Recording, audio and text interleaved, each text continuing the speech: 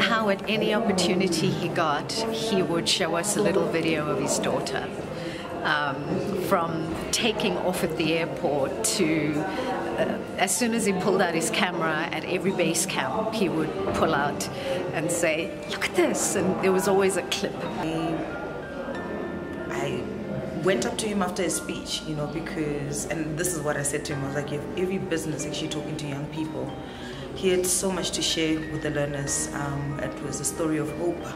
He was inspiring them to be, you know, and to actually do more. It was hard coming back from Summit, and we didn't know where he was. We assumed that he was, you know, resting at one of the lower camps at a lower altitude, and him not being there was a surprise for us. What I'll always remember him for is just the inspiration that he is, not just to myself, but just to many South Africans out there. So rest in peace, my friend.